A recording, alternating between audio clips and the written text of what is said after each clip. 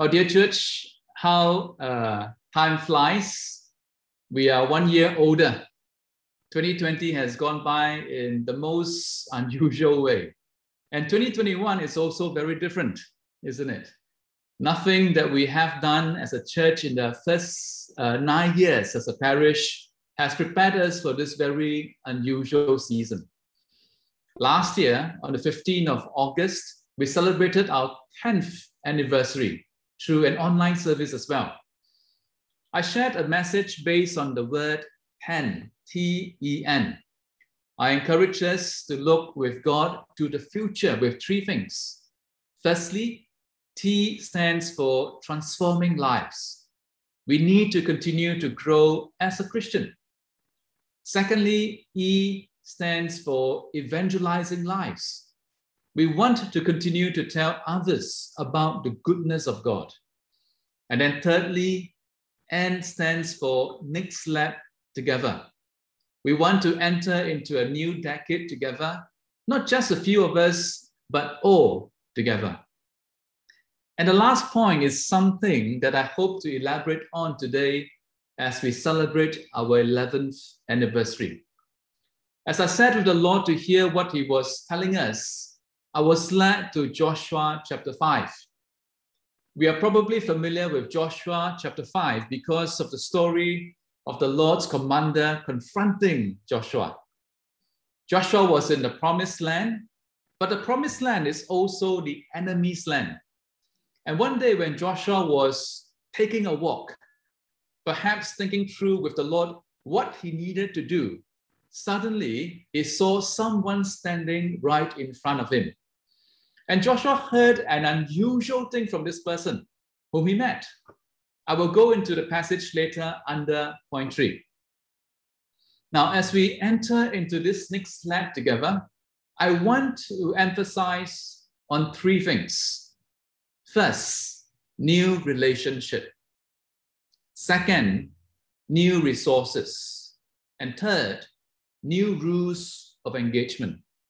So let's take a look at the first thing, which is new relationship. Some very interesting thing happened in Joshua chapter 5, right from the start. Let's read verse 2 to 5 again to find out what happened. In verse 2, at that time, the Lord told Joshua, make flint knives and circumcise this second generation of Israelites. So Joshua made flint knives and circumcised the entire male population of Israel at Gibeath-Haaraloth. Joshua had to circumcise them because all the men who were old enough to fight in battle when they left Egypt had died in the wilderness. Those who left Egypt had all been circumcised, but none of those born after the Exodus during the years in the wilderness had been circumcised. You see, this may not seem strange at first because we somehow know that the Israelites go through circumcision, isn't it? But with careful reading, we now remember that the Israelites are not going through circumcision in the comfort of their homes. Circumcision is a rather painful and uncomfortable process, and it can easily take 2 to 3 days to recover after the procedure. Right now, our nation is rolling out vaccination at different parts of the country. We can go to the place that is most convenient for us, and after that, we can return home to rest and recover in the safety of our homes. Now, the Israelites at that point in time do not have a home to call their own. They were wandering in the wilderness for the last 40 years. Wherever the Lord led them by a pillar of cloud in the day and a pillar of fire at night, they will go. And now, in the enemy's land, the Lord told Joshua to circumcise the generation that was born in the wilderness. This place is not the most comfortable place, and certainly it is not the safest place, in my own opinion. Now, all the fighting fit Israelites had to go through circumcision, which would weaken them. They will be exposed to the attacks of the enemies, isn't it? Surely the Lord knows that already.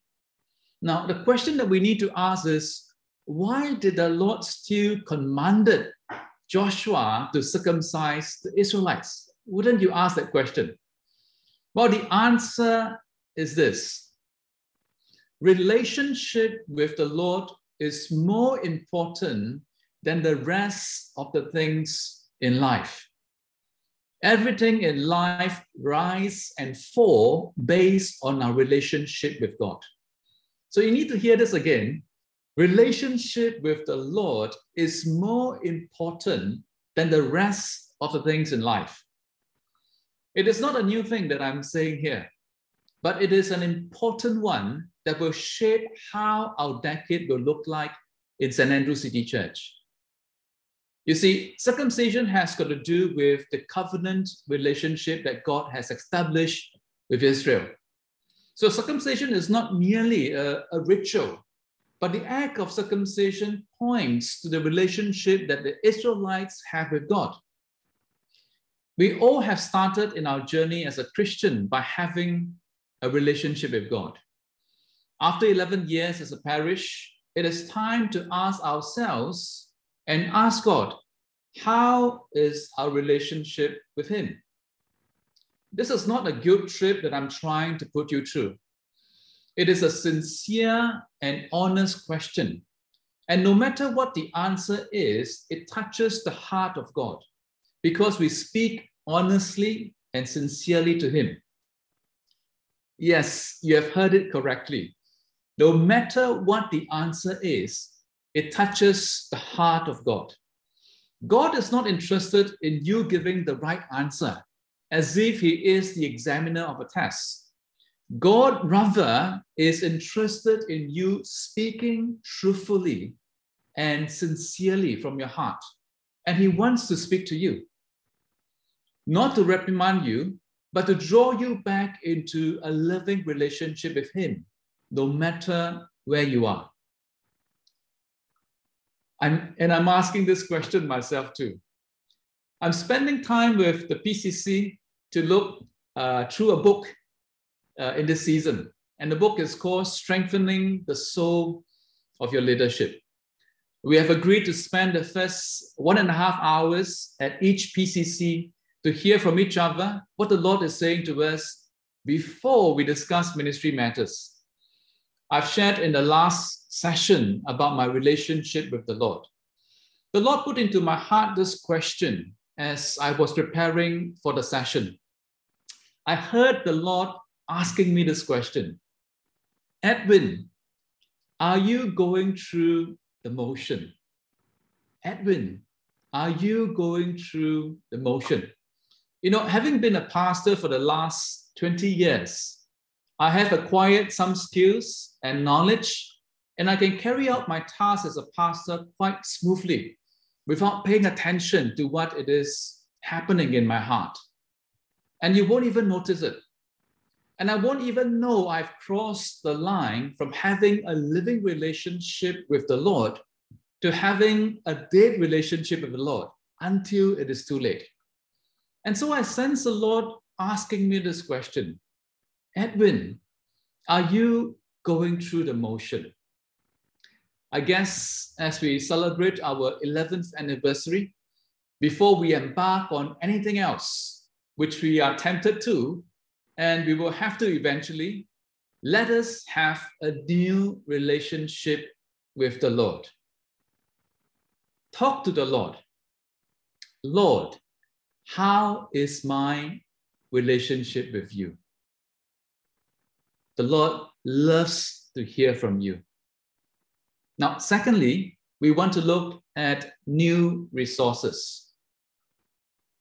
Let's take a look at verse 10 to 12. While the Israelites were camped at Gilgal on the plains of Jericho, they celebrated Passover on the evening of the 14th day of the first month. The very next day, they began to eat unleavened bread and roasted grain harvested from the land. No manna appeared on the day they first ate from the crops of the land, and it was never seen again. From that time on, the Israelites ate from the crops of Canaan. The second interesting thing that happened to the Israelites as they crossed the Jordan River and now in the Promised Land is that they ate of the unleavened bread and roasted grain harvested from the land. Not something obvious at the first reading, but on closer reading, you will remember that they ate manna that appeared on the ground every morning for the last 40 years as they wandered in the wilderness. You can look it up in Exodus 16. So every morning when they wake up, manna appeared and they ate it. Now that they are in the Promised Land, there was no more manna that appeared. But the Lord provided for them through a different means, through the produce of the land. We may not feel the change that they were experiencing immediately because we were not there. Now, just imagine with me for a while. For the last 40 years, when they woke up the next morning, manna appeared on the ground and they ate it. But now they ate from the produce of the land. The way of getting the food they need is now very different. All right? The way they are getting the food now is very different. Yet the truth remains the same. The truth is this: the Lord provided for them. All right? So this is a lesson that we need to learn. The way resources come to us moving forward can change, but it is still the Lord who is providing for us. We need to trust the Lord and not on the methods or the modes. Now, the problem with us is that we attach ourselves to the methods and the modes, and not the maker and the methods of the modes. Something to think about, isn't it? For us as an individual, as a family, as a ministry, and as a church. Until you understand that the attachment we need to have is to the Father who loves us and provides for us, and not the familiarity of things, we will not dare to take a step of faith to move forward. Let me repeat that again. Until you understand that the attachment we need to have is to the Father who loves us and provides for us, and not the familiarity of things, we will not dare to take a step of faith to move forward. Let me come to the last and final point, which is new rules of engagement. Let's take a look at verse 13 to 14. When Joshua was near the town of Jericho, he looked up and saw a man standing in front of him with a sword in hand. And Joshua went up to him and demanded, "Are you friend or foe?" "Neither one," he replied. "I am the commander of the Lord's army." At this, Joshua fell with his face to the ground in reverence. "I am at your command," Joshua said. "What do you want your servant to do?" The third interesting thing that happened was a man who suddenly appeared out of nowhere when Joshua was contemplating his next move with the Lord. I remembered when I was in the army, in the field training, where I was guarding the area at night, we were told that when we see someone walking around at night, we were to check the person if he was a friend or a foe. We would shout a code word, and if the person was able to give an appropriate reply, then we knew that the person was a friend and not a foe. And so here Joshua was doing the same thing. He asked the same thing of the person: "Are you a friend or a foe?" Now that was normal for Joshua to do, but the answer that Joshua received was not normal. The person answered Joshua, "Neither one," he replied. "I am the commander of the Lord's army." Now you must really pause to think about the implication of such an answer. Joshua asked, "Are you a friend or a foe?" The person said, "Neither one. I am the commander of the Lord's army. Now, this is rather a confusing answer, isn't it? Joshua asked, are you a friend or a foe? And the person said, neither one. Was this supposed to be a trick answer to confuse Joshua? You see, a friend is someone who will support your cause and your preference, right? A foe is someone who will go against your cause and your preference. What the person said to Joshua is really something important for us to catch hold of and to understand. You see, we are creatures of habit and we have our own preference. Me too, I have that. Prior to the COVID-19 pandemic, I can almost be 90% sure who I will see when I look at a certain area in the sanctuary. Why? Well, because we are creatures of habit and we have our own preference. We like to sit at a certain place. And week after week, we will sit at the same place because we are creatures of habit and we have our own preference. We have a certain way of doing things, and it is called my way. So in our minds, which include mine as well, I will think this way. Are you supporting my cause and preference or not? If you are not supporting my cause and preference, then you are not a friend. You are a foe, all right? But if you are supporting my cause and my preference, then you are a friend. Now, are you getting the picture? Do you see what is happening here in Joshua chapter 5, verse 13? Joshua was asking, are you a friend or a foe? To put it another way, Joshua was asking, are you for me or are you against me? Now, the answer that came back to Joshua was surprising to him. And certainly it is surprising to us as well. The person said, neither one. I am the commander of the Lord's army. You see, that means we need to begin to see things not from our own perspective, no matter how spiritual, how logical, and how right it may seem. And we need to begin to see things from God's perspective. We need to ask, with our own preference laid down, Lord, what are you saying? Lord, what do you want us to do? And be prepared to hear what the Lord has to say. And in Joshua chapter 5, verse 14, he said, what do you want your servant to do? Because when you read on in the following chapter, the way to conquer Jericho is not conventional at all.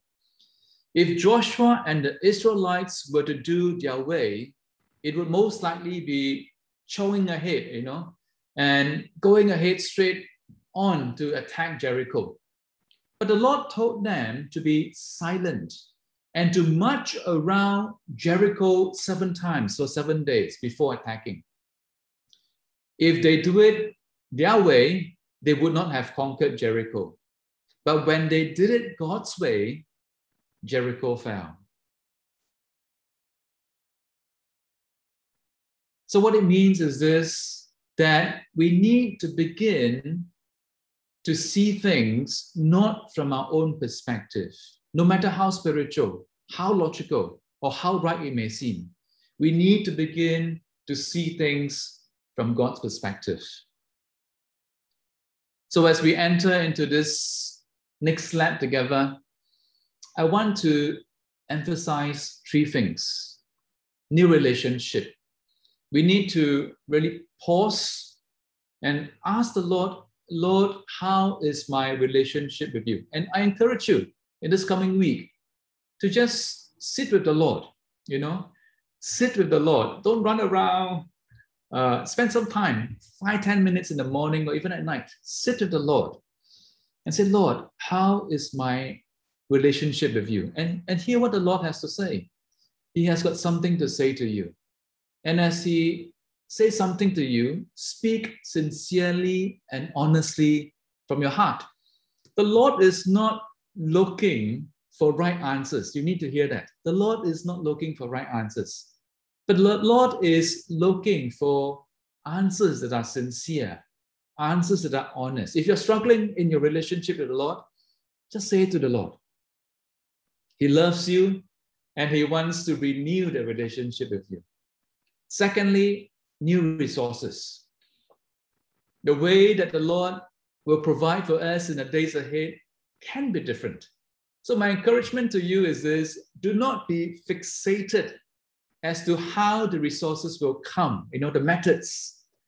It was like that before, and it must be like this forever and ever. I think the Lord wants us to begin to understand methods can change, the way the resources can change, but it is still the Lord who provides. And so He's asking us, do not trust in the methods, do not trust in the ways, but trust in the one who provides. Okay? And then thirdly, new rules of engagement. We have all got preference of our own, and sometimes we ask others to join us in our preference, and we call them a friend if they do. And if they don't, we say you are foe. But I think the Lord is really asking us as a church to lay down our own preference and to begin to sit with the Lord and ask the Lord, Lord, what do you want? What are you saying? And I pray that our posture will be like that of Joshua, where he said to the Lord, what do you want your servant to do? So church, as I end, I do not have any specifics to give you, but 3 principles, which I hope to guide us in our new decade, for I know the things that is ahead of us will be very different. So as I end, let us pray. I'd like to encourage us to just be quiet and pause. Whatever you're doing right now, I just want to invite you to pause and just come to the Lord just as you are.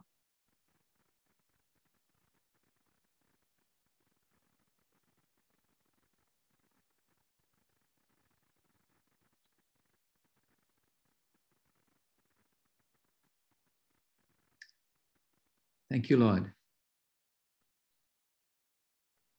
Lord, as we come today celebrating our 11th anniversary, we recognize that indeed it is because of your grace and your mercy and your faithfulness, Lord, we have managed, Lord, to grow and to come around and to celebrate our 11th anniversary. So, Lord, we give you thanks and praise. Lord, as we move ahead, we pray, Lord, that you would help us to renew our relationships with you. And so, Lord, as a church, as we spend the next week or so sitting with you as an individual, as a family, as a ministry, as a group of leaders, Lord, we pray that you would speak to us. We pray, Lord, that you will help us to hear you clearly. And that, Lord, no matter what the relationship is at this point in time, we pray, Lord, that you will help us not to run away, but to draw close to you. And that, Lord, as we move ahead in the days coming, help us, oh God, to not be fixated on the methods or the ways, but that, Lord, help us to trust in you and to lean on you and to know with certainty in our hearts and minds that you are the one who provides. And lastly, Lord, in the days ahead, we pray that you would teach us to lay down our own preferences and cause us, oh God, to ask the question, Lord, what do you have to say to us? And help us to be attentive. So Lord, we thank you. We pray this and we ask this in Jesus' name. Amen. Amen.